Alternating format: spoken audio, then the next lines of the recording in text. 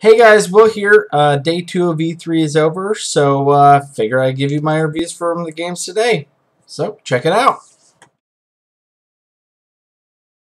I'd say if you could pick it up for sale, maybe 40 bucks or less. Awesome. Awesome. Pick it up. Try Company Heroes 1 first, and if you like that, then pick up 2. It's free to play. Give it a shot if you're a fighting game fan. If you're not, pass. If you can pick it up for underneath 20, 30 bucks, definitely do it. I love the series, but there's just something about this one that isn't holding me.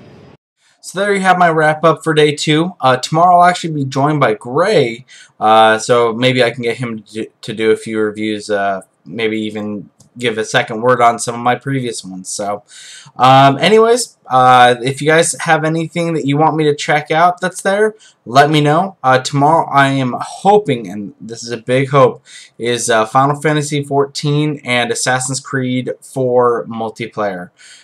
So if there's anything else you want me to check out, let me know in the comments or tweet me at BadDudeWill. Alright, see you tomorrow.